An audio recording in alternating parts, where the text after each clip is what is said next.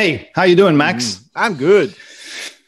So this week, what we're going to be doing is talking about the things, the ideas that we really wish machine manufacturers would add to their espresso machines. And I've got a doozy. But bear in mind, a doozy is a good one, by the way. Okay. And I have got the advantage over you because you're hamstrung, dare I say, with... Yeah, you are. You've got a handicap that you're running, which is called IQ or, practical science application. Like you're going to be thinking about things, thinking, well, that'll be difficult to do. That's basically breaking the rules of physics. Whereas I am not limited by any such thoughts. I can simply come out with fantastic, brilliant ideas because that's my job, right? The ideas guy. And then there is a scientist that has to convince you that that's not really a good idea. No, the scientist has to just do it, right? Right. I don't know. Are you that rich? Not yet. But once I patent these ideas, So actually talking about patenting is something you can do in America on anything. Over in Europe and especially in the UK, I think Germany as well, it's quite hard to get patent laws passed. You can get patents through. Patenting in the UK is one of the most difficult. Yes, countries. It's very stringent, but it's also means that you have a higher a higher protection. Yeah, it's more protection because it'll protect you like every other country will accept your patent. Yeah. But from a commercial point of view, if America is an important market to you, it doesn't matter whether you've got the world's best protection. You get it in America. And what happens is because it's too expensive for a lot of companies to make different versions of their systems, as long as it works in the US, job done. And an example of that was a German company. A few months ago, we did a story on the Bar Talks website, bartalks.net. About a German company which is suing Nespresso in the USA for the ability to read a barcode. So basically what they say was, we've got this very advanced system, which Nespresso basically stole from us. And you read the story and it goes, and I actually read the patent. I actually went on and actually looked at the patent, and it's just thousands of words of waffle that basically says there's a barcode, it reads the barcode, and then decides what coffee to make.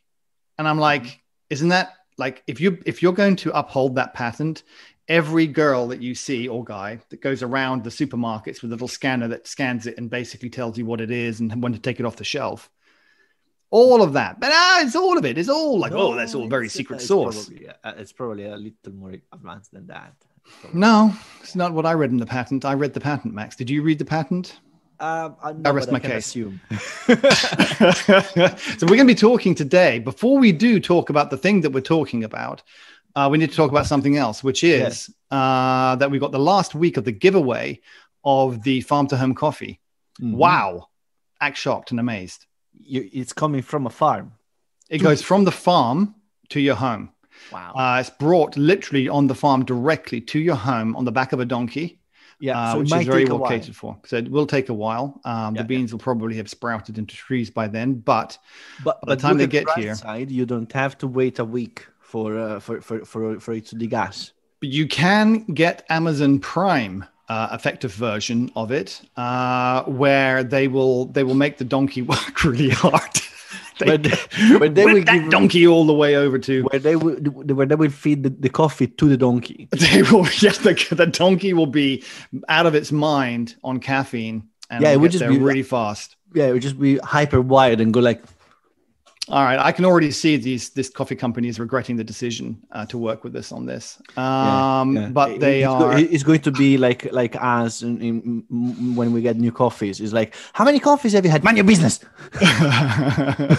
I'm getting through a lot of coffee very quickly at the moment. I'm going to put a camera up and just see how many coffees my son makes, because I think he's I think that's what he lives on. CCTV.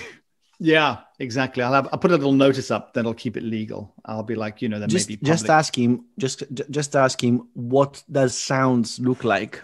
Yeah, and he knows. Yeah, when his eyes are like that. If you ever saw the Fabulous Mr. Fox or whatever it was with George Clooney. If he knows, then all sorted. Yeah, exactly. So anyway, farm to home coffee. We're giving away a kilo because we're not miserly people. And we don't give away 100 grams or 250 grams. We give away a whole kilo because we know that, when you like a coffee, you really want to let that thing continue. It's like a good book that ends too quickly. No one wants that. A 250 gram bag of coffee is like a good book that's over just as it gets good. So you get a kilo, you get the full thing. You get the Lord of the Rings version of the coffee with us. You get a fantasy, but without fantasy book but version, with a better ending. With a better rendering. And we're going to be doing the Ethiopian. So go look it up and go look them up because I think I've tried all of their coffees. They got Uganda, Tanzania, just finished a kilo of the Tanzania, the Ethiopian and Rwandan. So that's fantastic. Side note, story last week on bartalks.net is Uganda just produced their biggest crop of coffee ever, which is actually pretty amazing. I was talking to one of the guys working out there for USAID, which is an organization from the US that gives aid, I think, to companies that based a lot of projects. Yeah, I think that the name kind of gives it away. Yeah, I was just clarifying it for a few people. And for our American cousins. Because we wrote it was the biggest harvest in 30 years, and he actually wrote back to me and he said, actually, Nick, it's the biggest harvest ever. That we've ever had in Uganda. So that's pretty incredible. Great time to be getting their coffee from Uganda and supporting them. Out in Brazil, for those, this is the last piece of news. Brazil is still struggling with all sorts of problems for their coffee. So, do you know that coffee is biennial? You know what I mean by biennial? So they have a down year and then a good year. That's how they always have a plant with low yield, and then the next year's a high yield, and it cycles that way. Yeah. So this year's a low yield. Next year's supposed to be the high yield, but they've had a terrible frost and drought. So in Minas Gerais, and I'm going to pronounce that terribly, sorry, and I apologize to all the Portuguese speaking people out there. Where? No, in Brazil, in the coffee growing region of Brazil, the major coffee growing region, they've had, which is everyone knows where it's at, Max. Let's not dwell on it. They've had a frost so bad that it's killed the trees, and then a drought. And the drought has been, I was reading I think it was on a Reuters news thing, which we reported on bartalks.net also, which was the drought was the worst I think she'd seen in like 15 years. Combined with this frost, it's killed the trees. Next year is going to be a bit of a wipeout. So coffee Arabica prices have soared to a 6.5-year high. Along with shipping costs, I won't be surprised if we see coffee going up in price because they're such an important market. But hey ho, let's not build any nuclear power plants. What? My personal view on global warming. Oh yeah, no. Look, global. Don't even get me started on the whole global warming thing. I think it's a disaster that we're going on at the moment. Anyway, don't get me started. I see that you've finally done your laundry because that was that box of laundry behind you for like months after you moved into your place. And it's not laundry. And you moved. Say that, that just goes to indicate that you don't wash your clothes because it was sitting there. I noticed that you have very keen observational skills. I don't know what you're talking about. You haven't noticed that this is a whole new unit. I have noticed this. That was what I was working towards. Right. Unless it's a Zoom background, it's very hard to tell nowadays whether anything's fake or real. Could you just knock on it a little bit so I know that it's real? I didn't hear that, but okay. There was some kind of spatial thing going on there, so I believe you. It was a special thing. And I see you've got your teddy bears there as well, so that's great. Also, so you feel a little bit more confident teddy now. Bears and there's also my sports cards. That I pay with the revenues from this channel, as you can tell. See? Yeah. But, I've got an F40 there, Yeah, so you can not messing around. No, that's fantastic. Well, look, I'm really glad that you've got a comfortable surrounding now and you feel a bit more confident on these podcasts. It's all about confidence, Max, building it up one step at a time on the journey together. It has nothing to do with knowledge or anything. It's just confidence. Well, that'll get you a lot of the way. So we're going to be talking about the ideas that we've got for improving the world of coffees, because basically I've had it on good advice that all the people met up recently. The coffee manufacturers met up at a conference, and the idea that it was called IdeaCon. And at IdeaCon, they all got together to come up with ideas for how they could take what effectively is quite an old industry, how they could take it forward. And they had no ideas. And then somebody said, I've heard of this podcast called Bean Talk. Maybe we should write to them and ask them to give us some ideas. So I got that letter. I got the memo. And it said, Dear Nick, we had this conference called IdeaCon. Unfortunately, we had no ideas. We're looking to you. You're the savior of the industry. Please come up with something. So I thought I would spend 5 minutes giving it some thought. Then I fell asleep. But I nevertheless woke up with a couple of ideas. And I thought we could talk about those. And I'm sure also you've got some pretty wacky science-based theories that we could do as well. So who wants to kick it off? Shall I kick it off, or do you want to kick it off? Of course, I think you shall. Well, that makes you number two. That makes me which is you won't believe idea number two. So it better be. You won't believe it. You won't. Actually, you won't believe it. You won't. All right. Well, my number one is a bit of an easy one. It's actually a bit of a. It's a funny thing in that I spoke to. Well, I had a call a couple of days ago with one of the guys that watches the podcast. It was the gentleman from Israel, and he's over in the UK, and Sergey. So hi, Sergey. And so Sergey is running a Rocket R9. And so one of my ideas I was talking about it. It turns out they were already doing. So this is kind of but what they can do is they can put it on lower end machines. It's an absolute no brainer. So here's the thing. Which is I'm building up to it. It's a technique. It's a technique. It's about building suspense. So how many times do you use the water spout on your espresso machine? You're making an Americano. Sorry? I don't have one, and you should not use it. Yeah, it's a complete, and I'll tell you why. Well, you're going to go into reasons why you shouldn't use it.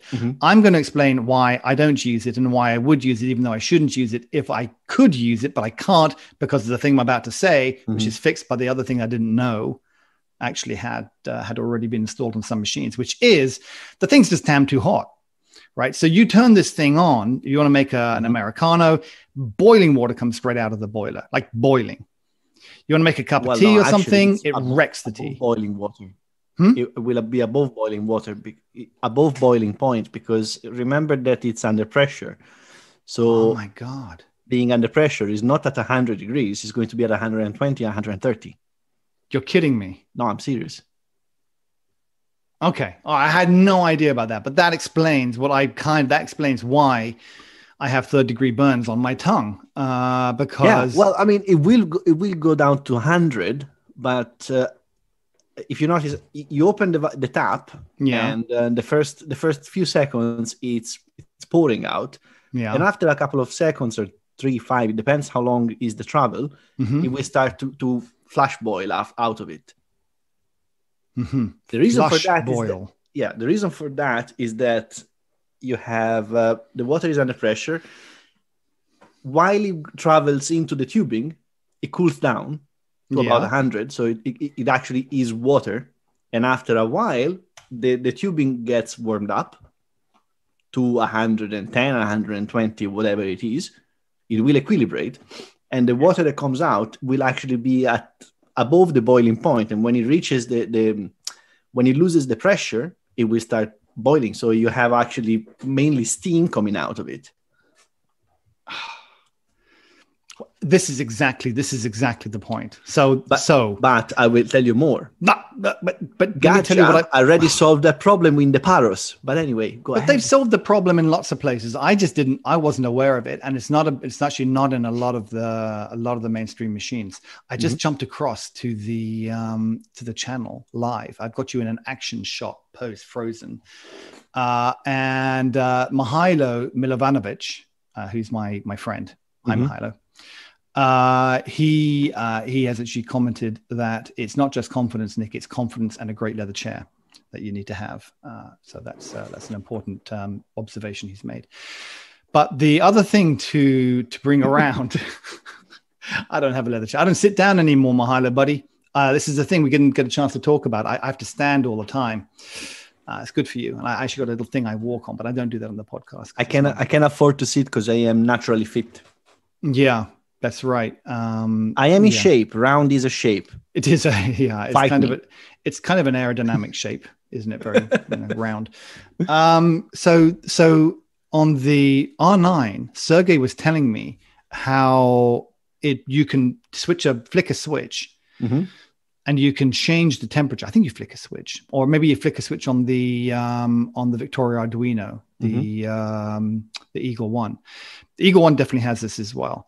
But anyway, you can control the temperature and bring it down to a non-lethal level, and which would just seem to be like a complete no-brainer. And yet, even expensive high-end machines like the Lamazocco Linear Mini don't have that. They just spurt out boiling water. That is good. And I'll explain why. And actually, this is backed by Scott Rao, so not by, any random guy on the street. Oh, okay. Scott Rao is kind of a god. Yeah. He knows his stuff. You shouldn't use water from the coffee machine boiler because it keeps boiling. It just keeps boiling. You will be taking steam out of it. Mm-hmm. And all of the salts, all of the ions are going to just accumulate in the boiler. Eventually, even if you have the best deionizing system that you can, it won't be distilled water anyway.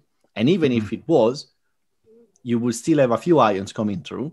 They will eventually accumulate in the boiler. So you actually have a water in the boiler that is harder and nastier than the water that comes out of your tap, because you keep taking the steam off, so you keep taking the water off, you top it up with other water, and you take the water out, and you leave the ions in there. So everything in there is going to just accumulate and accumulate and accumulate, and eventually you're going to have really chalky water. The spout in the coffee machine is only to clean off your stuff. And actually, from my point of view, is redundant because you can do it in a tap at home. Yeah. You don't need to have boiling water to do that. And if you have tea out of it, even if you let it cool down a little bit until it gets to 90 degrees, and then you put your tea bag in, it's still going to taste horrible. If you have your coffee machine for a while, let's say that you have it for about 6 months to a year, it's going to have a lot of salts built in, and that it's dependent on how many cappuccinos you made, how much steam you take out of the boiler, but still you still have a little bit of cycling. I think I understand what you're saying. Let me try and paraphrase it so that the audience can really understand. Basically what you're saying is blah blah blah blah blah science blah blah. Yes. And what I'm just to refute that argument with something equally as eloquent. Isn't that what we pay scientists to fix? I mean, you take the stuff and you ionize it or put things back in. But there's a better way. Well, I'd love to see the conversation between the people that made it. So if I'm spending $4,000 on a Victoria Arduino Eagle One, and they've got this facility or a rocket where arm. Does it come from? That's my question. Where does it come from? Does it come from the boiler or does it come from the group head? Because that's two different things. Or maybe they heat it separately, which kind of brings me on to another through the brew head or through the heat exchanger, which makes sense at that point. So if you have it going through the heat exchanger, that's okay because it's fresh water that comes from the tap. Can I just say I'm feeling very smug right now? Yeah. Because I just said that's what we pay scientists to fix. And you already sitting there just like, well, what you could do is and then you're already fixing that's not what you could do, is what you should do. Okay, well, maybe that's what they do. Who knows? Well, who knows? I know, but that's my thing. I had no idea that anyone was doing this because none of the machines that I've looked at within my price point, right, which is I spend up to a couple of grand. It's a Gagiaparos.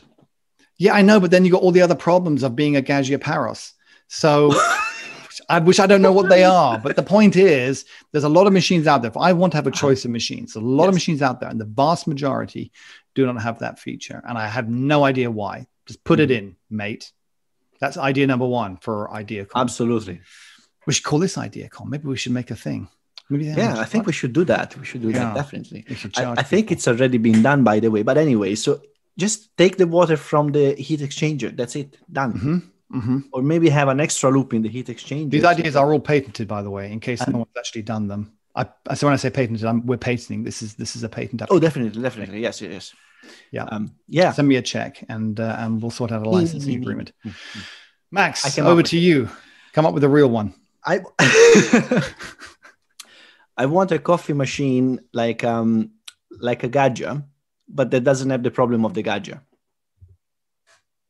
So I want a saturated group head with a coil inside. So you have a heat exchanger plus a saturated group head that you can fine tune. And the saturated group head would be sitting on top of the extraction block. Plus you have a separated heat exchanger and boiler on the side. So you can actually, if you want, you can have it as a steam and brew at the same time. Wait. Look.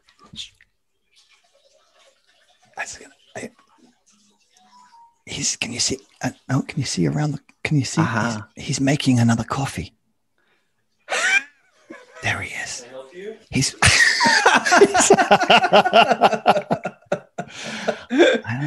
So I'm just saying. Inconspicuous as you think.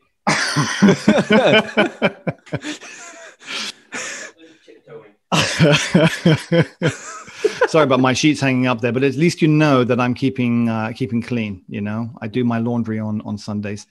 Yeah. So I'm a bit annoyed by your idea, Max. Why?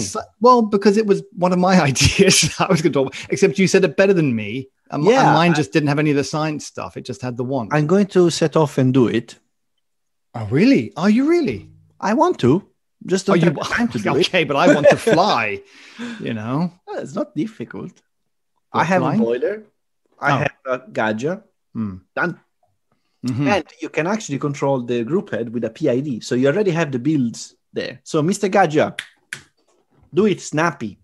Yeah. Amy, thank you. Yeah. Well, this is exactly. So basically what I tell you my reasons for wanting it was because I'm tired of machines being so big and heavy and expensive. And I think I was just trying to calculate where the costs of the machine come into. So I don't know what gross margins these companies need to make in order to be profitable.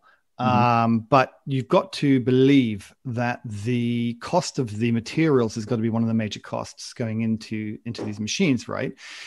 And so I'm thinking to myself, why don't they innovate and put all this stuff in there? And then I'm thinking, well, because it costs money. But then I'm thinking it costs money they don't have because they spent the money on materials.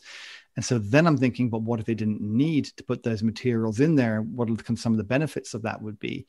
So actually, I think a lot of the follow-on benefits could be realized if they didn't have to spend the money on materials, which, by the way, from an accounting point of view, is what we call a fixed cost. Like it's not going to, in fact, it's probably only going to go up in price because you're mining this stuff. It's not like, you can say, let's take an example. You invest money into developing some software. All right. So you got a new interface on the machine and it does some clever stuff with some algorithms, and you've paid a developer to think it through and they come up with the algorithms. Once you've got that and you've encapsulated that into your control panel or whatever, you can make as many copies as you want. You don't have to pay again for every copy. So you've got an upfront cost, which you capitalize, but the ongoing costs, that's it. They're free. Whereas if you're putting a copper boiler in there, that thing you buy every single time. So you got to be a little bit smarter, I think. Yeah. So I think good idea, Max. Great idea. The fact that you've actually got some ideas to how to materialize it blows me away. I would say that. So number 2 was a doozy. Well done. You won't believe number 2. You won't believe number 2. Absolutely. So I'm going to come up with number 3. Yeah. So my number 3 actually leads on from number 2. So it's really good you brought it up because it would have been difficult for me to do the segue if I hadn't have already raised this. And so good for you. So what it comes down to is if you do what we're talking about, right? So this thermo doohickey and a saturated group head. Well, I just don't, I obviously understand it completely, but I don't want to. Some of the audience may not be as technical as I am, so I don't want to lose them.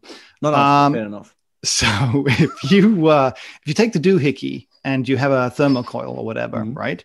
Yeah. I mean, part of the issues around that are thermal stability, is my understanding. But I reckon that's the kind of thing that can be solved with a bit of science, a bit of software, and I bet you they're already doing that. So you go down that route. You then have saving money on boilers, right? Saving money on boilers. So I tell you, actually, I've got two ideas in one. This is what's called a twofer, a 2 for 1. Twofer. It's a twofer, 2 for 1. It's kind of like a bog off. Buy one, get one free, bog off, which is also kind of thing. So you're getting 2 ideas for the price of one. That's what that guy was telling me, bugger off. It was like... yeah, he said bog off, mate. That's exactly what he was saying. He was saying there's probably a great deal that you can get. He was trying to draw your attention to. You should go right now. Yeah, you should go right now and find that deal. Yeah. So there's these 2 things, right? So the first is that nobody, as in we've talked about this once before, nobody is building a single boiler type machine or a machine that is really made for just espresso drinking. I mean, you've got the Decent maybe, but that's kind of a special case. Actually, does the Decent have a steam wand? It has a steam wand. So no one's doing it. A good one, actually. Okay, well, so no one's doing this. I don't care about the steam one. And I'll tell you for 2 reasons. Not just that I only drink espresso, because occasionally I might want to do something like once a year. I might want to make hot cocoa at Christmas with my steam wand. That's absolutely fine. You may want to cook custard cream with it. I hadn't thought about that. Don't get me thinking. I have done that, and it works really well. So Mr. James Hoffman and Marcus but it depends on how much steam is coming through you. Because if you've got a really powerful steam wand, it's going to explode. You're going to get custard on your face.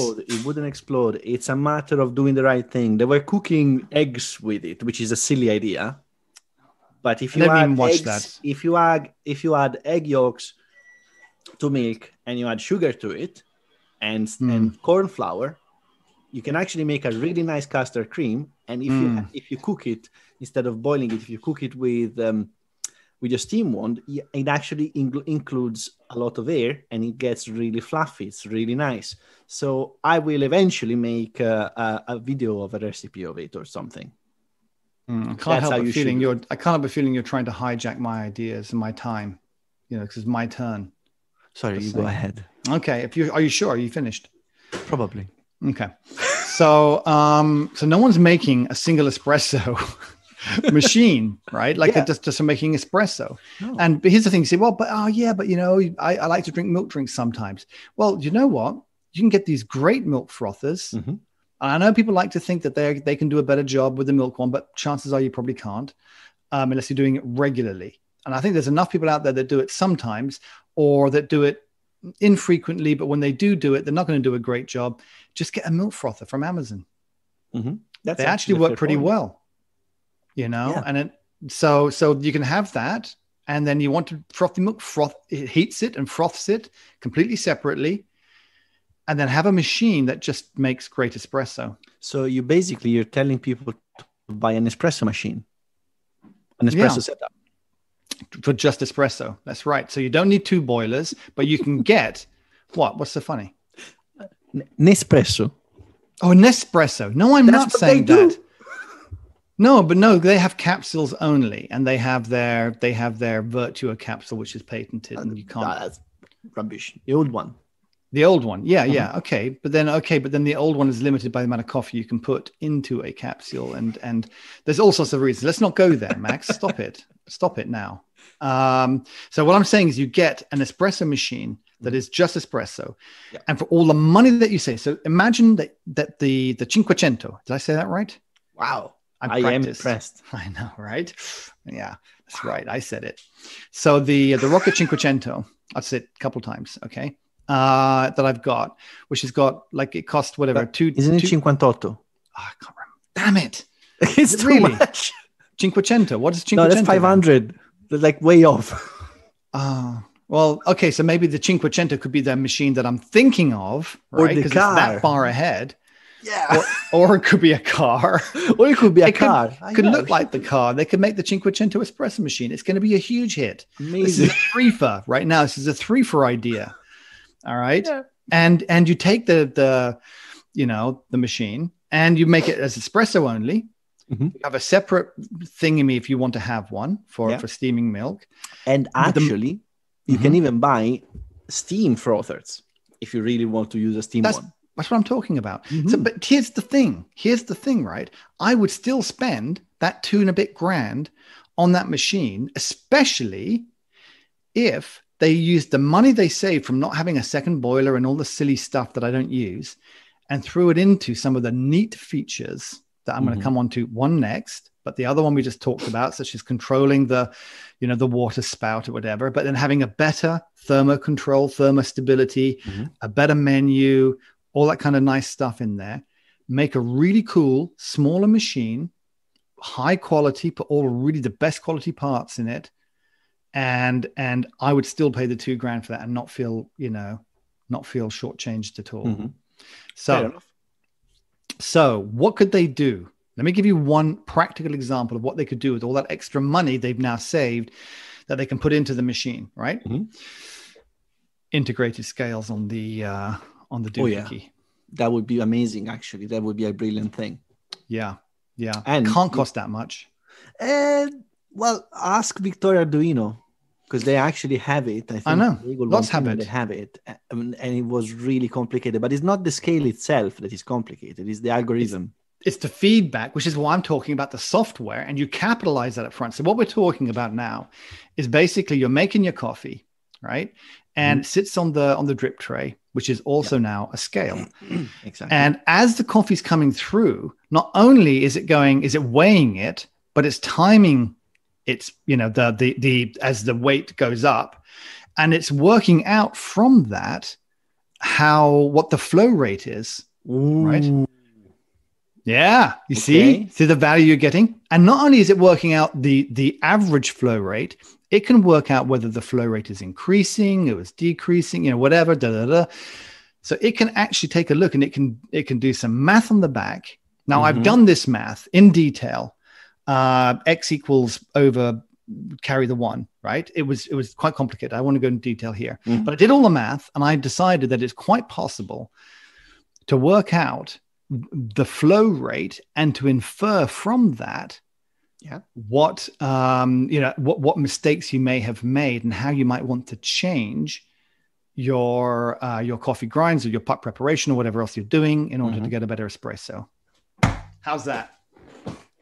That's actually a very good idea. It's one thing I was thinking about when I was doodling with ideas to make to modify the Gadja, because integrating a scale in the drip tray is actually very simple. Calibrating it might be a little more complicated, but integrating it is actually simple. You get a piezoelectric thing, and that's it. Thing. And you have to measure up to 50 grams, 100 maybe, maximum. So it's not a massive range. And you can actually put it down and say, this is the start, this is 0, hit go, and stop when it reaches, because the thing is, if you have a 3-way solenoid valve, you can actually stop more or less at the right time. You can actually time it. You can learn it and say, stop 2 ml, 2 grams before 36. Yeah, because it knows it's going to drip a little bit and yada, yada, yada. And so you stopped. Now it's actually for the delay in the feedback, because a lot of the scales, if you notice, they actually are delayed. And you have to integrate that into the algorithm. But that is always the same. So stop 2 grams let's say stop 2 grams before the target. So I want 36 grams out, and you can punch it in, and we stop at 34. And even if it's 30, even if it ends up in being 36 and a half or 37, it's always going to be 37, because robots are stupid, but are very consistent. Yeah, they're consistent. You might have an error, but it's systematic. So it's always +1. Let's say you have an error of 1. It's always there. It's always that. So you can work it in your routine. Got you. Perfect. And that's brilliant. That's a brilliant idea. I would love that. Yeah. Okay, over to you, Max. What's your next idea? Yeah, actually, I'm thinking how to integrate that. It would be amazing to have a switch that is a smart Like I switch. say, patented. All right. I'll do that. I'm gonna go ahead and do it. Sorry, that really threw me off. I'm actually really. But you're actually surprised I had a good idea. Thanks. No, I'm not surprised. I'm just thinking now about it because it's brilliant. All right, I've got 2 more ideas. Just so you know, just so we're on track. I got 2 more ideas. Oh, I don't have that. I'm saving the best to last as well. Mind blowing. I'm sorry. I'm really into that. Shall I go with my next one? You want to go? Shall I go with my next one? Do you want to go? No. So I've seen recently on Alexa or whatever. The Lavazza Alexa machine? No, not that, because that's a Lavazza Modo Mio. That's capsule based. No, I have seen a smart brewer, which is brilliant to an extent. And the idea there, I think, is very good. You have these coffee brewer, which is filter for filter coffee, and you can actually schedule your routines, and you can ask it to make a coffee, and it will make a coffee, or a filter coffee, so a pour over coffee, which is great. The drawback of it is that it will also grind the coffee for you, so you actually have coffee beans sitting on the machine there, which is convenient, but I can see a bit of a drawback on that, because obviously we'll be sitting there heating up and being exposed to heat, moisture. So I would like to have something slightly different, where the two things are slightly separated from each other. They're further away. And maybe I would also like to have a chamber for the grinder that gets vacuumed. Yeah.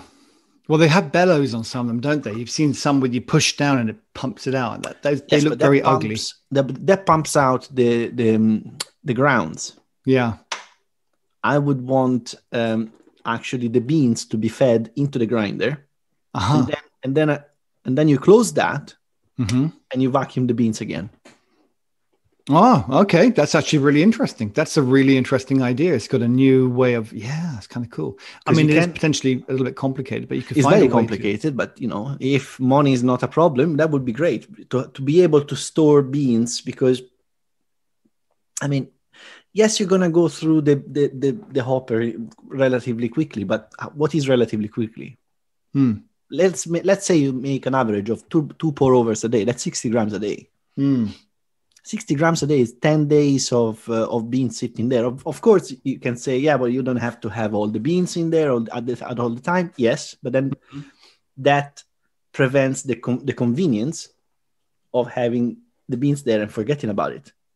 Yeah. If I have to make sure that I have the beans before I set it off, I might as well just do it. I think it's a great idea. It's a very valid, that deserves a place on this on IdeaCon. Congratulations. Yeah.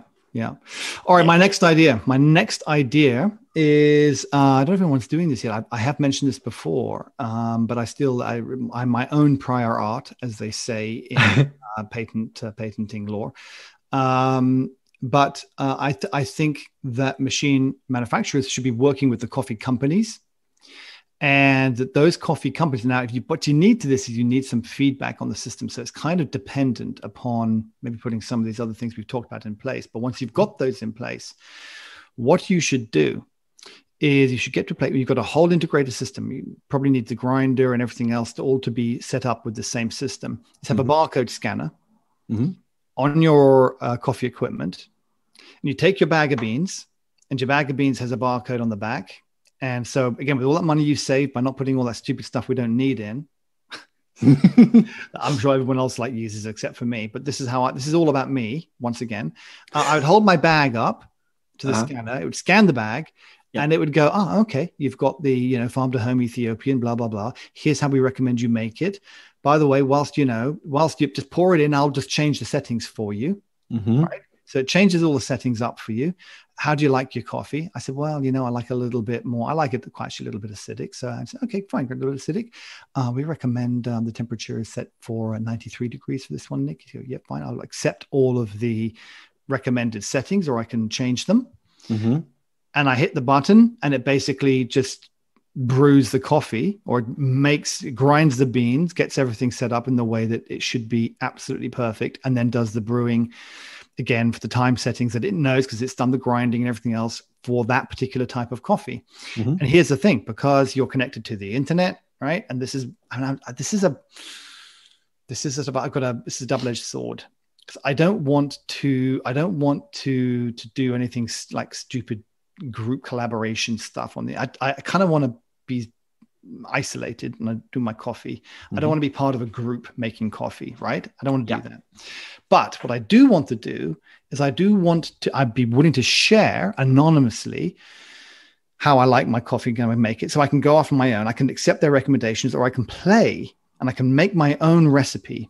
Mm-hmm. Right. And I can save that down. And then if I could be set to share, it can say, you're trying to hurt yourself, Max. It's a dangerous business this we're in. Yeah, that's all right.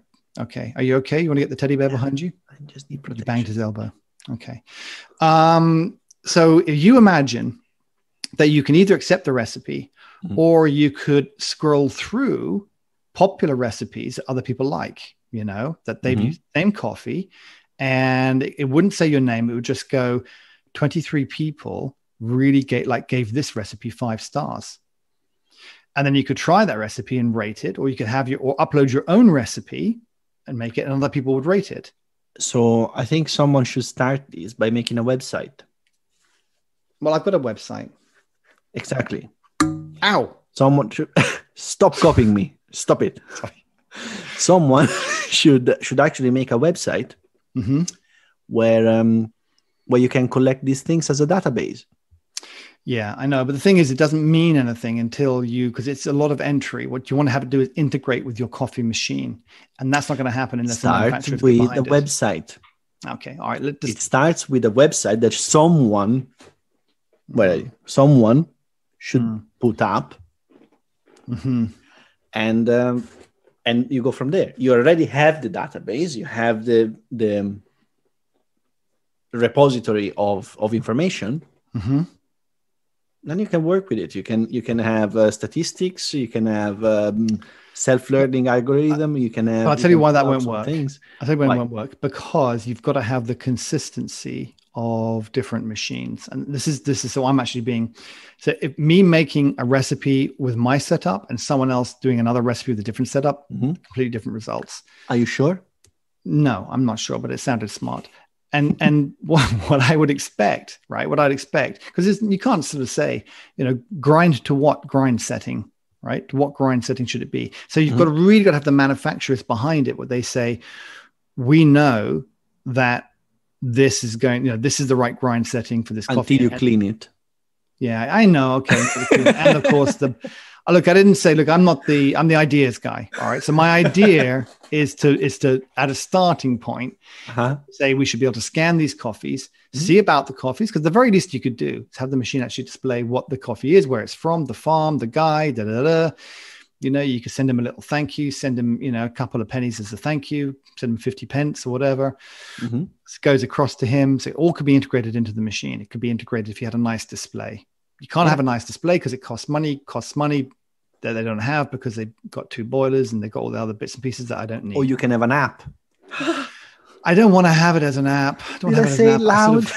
I know we're going back to it. I know it's sort of what sort of don't want. I want to have it on the machine, but I'm probably not the normal demographic for this. I would imagine, but that's my idea. My idea would be to look and identify ways in which we can start to bring the actual coffee you're drinking and the machine that's preparing those drinks together in a more integrated way than currently it works, because currently there is no integration at all.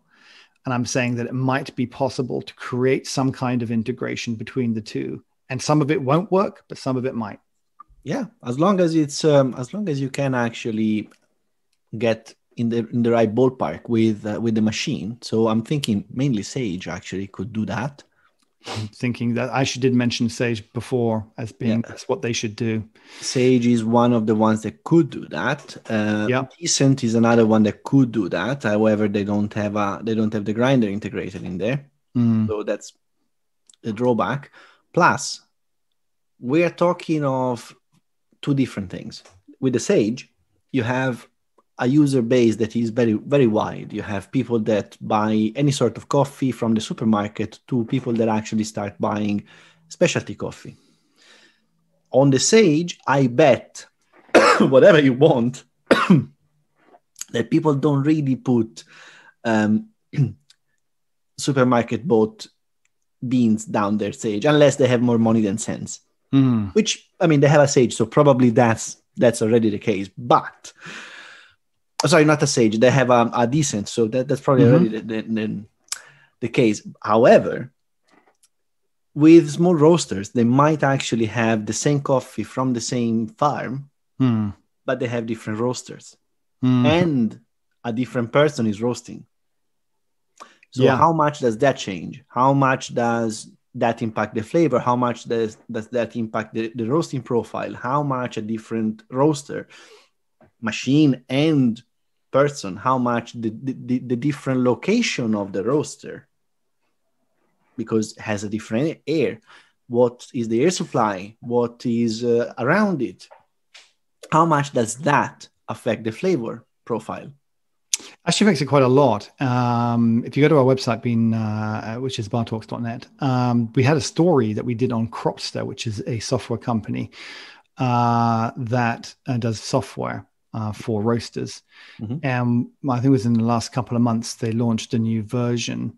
Funny enough, I'm pretty sure it was with Scott Rao, who worked with them to ensure consistency from roast to roast. And they were looking at their software being modified to take into account the current temperature or the starting temperature of the drum, for example.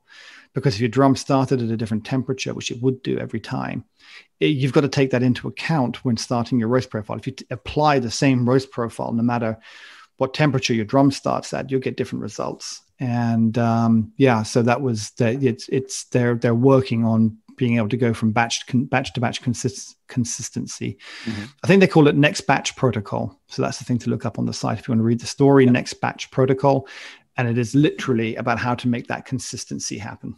Yeah, I totally agree with that. I mean, I work with something similar. I don't roast things, but I do chromatography, which is extraction, and doing one run, one extraction, and then stopping, or doing 7 in a row actually makes a difference. So you need to have everything equilibrated. Sometimes you need to do 2 runs before you do the one that counts.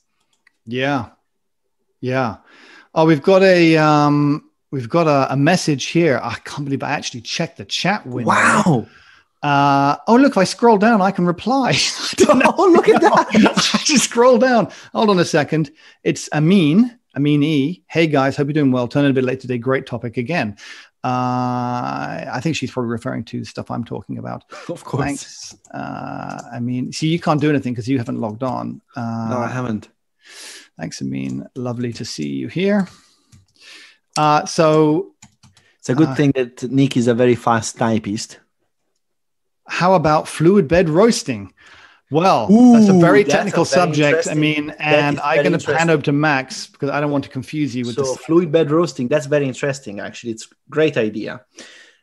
The drawback Can you just, for some of the audience, not including me, could you explain what fluid bed roasting is based on roasting with air.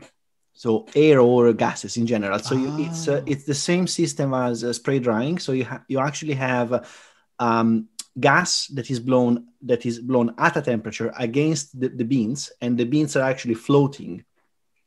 They just float around. So it's much more efficient in terms of roasting and heat transfer to the beans. It's like using a ventilated oven versus a static oven.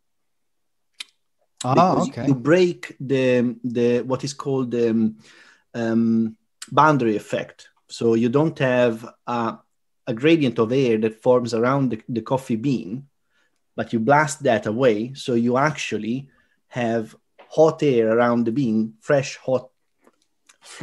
new hot air around the bean all the time. So you have a much more efficient heat transfer into it. The fluidized bed is actually a great idea, but it's very expensive, and it only works with very large batches. So it's what the big companies use, for example, namely Lavazza, Illy. When you have a large production, you can roast a huge amount of beans at the same time. You can't scale that down very effectively. It's a very Wait, is that not the same system Ikawa uses? They use air roasting. Who?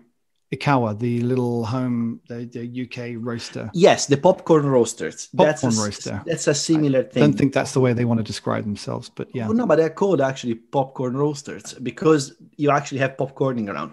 That is an option. The only issue with that is it's much less consistent, obviously. I heard that, yeah. So because at those scales, the heat transfer is better actually in a drum because you can control the drum. That is exactly what, funnily enough, I did an interview 6 or 7 or 8 or 9, or I can't remember, maybe it was a few years ago, I can't remember, but it was with a US company that makes sample roasters, and they made a new sample roaster. Mm-hmm. And I asked them that question, well, what about, because it's still, it's a big machine and it costs money and da-da-da. And I kind of tentatively asked, I said, well, but you can get a sort of in a suitcase, you can get the Ikawa roasters. And he said, yeah, but it's not the same thing for 2 reasons. One, like what you just said. And 2, he said, this is particularly related to sample roasting, mm-hmm. is that you cannot go from an air roasted system to a drum roasted system. You can't profile on an air roasted system, then go to a drum roasted system. And it doesn't work. You can't scale it up. So the sample roaster is, I'm going to try this profile on a small amount of coffee. It's like when you test a little bit of paint in an inconsistent area or something. You try it. Okay, this works. This tastes good. Upscale it in a bigger drum, which will have similar characteristics, and that's why these things are so expensive, because they're actually scaled down, and there's a lot of engineering going on into that. So the way that you transfer heat to the beans in a small sample roaster from the same brand should be, and I am 99% sure it is, the same way that you transfer it in a bigger one, mm-hmm. a bigger roaster, because obviously otherwise it wouldn't work. But what I'm thinking is actually what is the impact of the air that goes in? And actually that's a very big difference, because if you have an electric roaster, will give you different flavor profile from a gas roaster, from a gas burner roaster, because what you introduce with a gas burner roaster is the exhaust of the gas burn. Same when we tried the coffee from Italy that was wood roasted. It had that woodiness, that kind of ash flavor mm-hmm. to it, which comes from the roasting process. So how does was that nice? It was nice. It was nice until someone tried to do a double espresso with it and didn't realize that probably loading 18 grams or no, 21 mm-hmm. grams in one coffee, it was probably not a good idea. Who did that? You did. I thought it might have been me. I actually can't remember. You can probably still taste it. Sounded like me. Yeah. And it was solid. Oh, right. All right. Okay. All right. By the way, there is a talking about things that shouldn't be mixed. There's you can go down to Tesco's and you can buy coffee flavored wine now. It uses Brazil Arabica, and they call it's like the 19 something criminal. I think it's one of the biggest. It's from the biggest or one of the biggest wine companies in the world. It's an Australian wine company. And they call it like I think it's the 19 criminal. No, it's a 21st century criminal. No. Oh, 21st century. I get you. It's funny. Yeah. It's based on all the people that were sent to Australia as for crimes, for various crimes sent to Australia. And anyway, to honor that, they paid off their they've debts? Mixed the coffee with it. I don't know what it is. I don't know why they call it that. I mean, literally everything that moves in Australia can and wants to kill you. And you also want to do this awful thing of putting coffee in wine. Why? The fascinating thing is go to Tesco's. I was writing a story about it, so I had to go and do a bit of research. Do you know that you can get? You should try it. I don't want to try. You should try it. I read the reviews. Live. I know. No, you just want to see my face. I don't really drink. And a couple of people really like that's coffee. But apparently there's a very strong coffee flavor to this wine. But most people found it utterly repulsive. I don't even... We're going to end. It doesn't sound good even in my head. It doesn't sound good in the head. No. I also bought, and I feel ripped off. I got to find the email. I bought a bunch of chocolate beer from. It was a collaboration between Tony Chocoloni's and BrewDog, and it was a raspberry white chocolate beer that I bought, which I was fascinated to try, but they never sent it to me. They never did. I bought a 6-pack. No, I think they had other things in their mind when they got busted for, I don't know, something they've done. They're in the news recently for doing a lot of bad stuff. BrewDog. Yeah. Oh, yeah. They're in trouble. So I think they skipped my order. Let's wrap it up there, Max, because I'm just, going into the rambling mode. But I think we had some good ideas there. Yeah, don't forget to do the paperwork and get all of those patents filed by the end of this weekend. I don't want to lose the window of opportunity before these other companies leap on our great, ideas. Just call me. No, don't call Max. Give me money. Feel free to send checks to me. I'll let you know. Actually, who sends checks anymore? You know who sends checks? The government. Because they know that you can't bank them, so that's how they keep their money. But what do you guys think? What does everyone think? What have we missed? I'm sure other people can have ideas. Give us your ideas so that we can make money off them. Yes, that's what I want to say. Yes, or do you want to work with us? Or yes, absolutely. If you have the ideas and you want to work to make it a reality. We'll definitely partner with you so that we don't do very much at all. Yeah, we're gonna be freeloading all the time. But for example, if you are a roaster or if you are a coffee machine maker, work with us. Oh, here we go. Hey, hold on a second. I mean, it's just saying a few things. Proclaim to add consistency into the roasting process while being energy efficient, even smaller in size than the classical drum roasters. Usually the guys, Unsin, Ikawa have some kind of mapping table to transfer the profiles.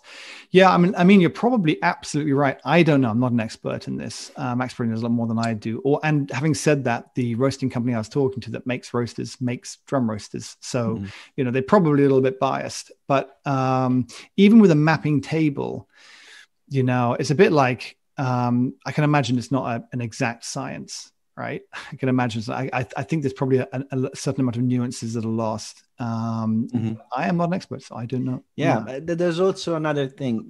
When you use a fluidized bed, you actually have a lot of gas blowing through, so you might actually blow off some of the flavors that you might want to retain. This is just me going out on a limb, but I don't know specifically. I use similar things, and I know that it's different to scale them down to a sample roaster, and they normally work with larger quantities because they're more efficient in that way.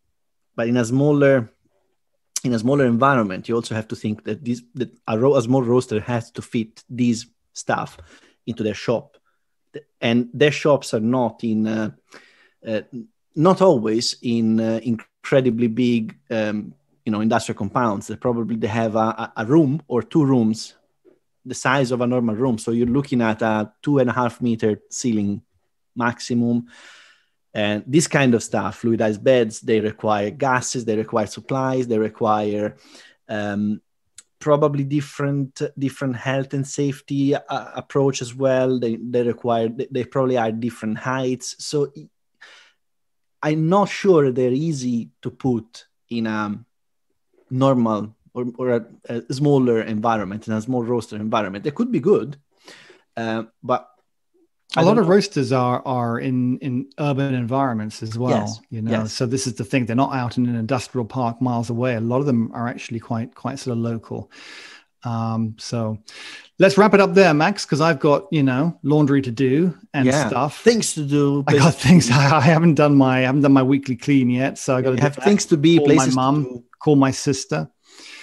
called Mihailo, who was trying to call me as we started this show, which is why he was on earlier on. So listen, my friend, it's really great. Next week is the week that we're supposed to be announcing the winner, but we're not, because we're taking a week off. What I'm actually going to do is we're not really taking a week off, because I've already done another interview, cheated on you, Max, and I had a session with Sergey, who's over from Tel Aviv. He's over here in the UK, and we had a session to him talking about the Rocket R9, his sort of methodology of working, and what the coffee industry and culture is like in Tel Aviv, which is kind of very thriving, kind of interesting. Travels everywhere with a flare in his suitcase. And it's my kind of guy, really. So I did a little chat with him. So I'll publish that next week to get out of the fact that I'm not going to be around. It's both my father and my sister's birthday on the same day. Wow. I know it's an expensive time of year, and I will be away with them and not on the show with you. So I'll publish that instead, which means that next week we won't announce who won the farm to home coffee. We'll just have to keep you in suspense. I'll actually put it on the website, and I'll obviously let the person know, and then we'll announce it the week after. Does that sound good? That sounds great. Fantastic. All right, my friend, you have a great rest of the Sunday. Go out and enjoy the thunderstorms, and yes, free showers. I will talk to you in 2 weeks' time. Mm-hmm.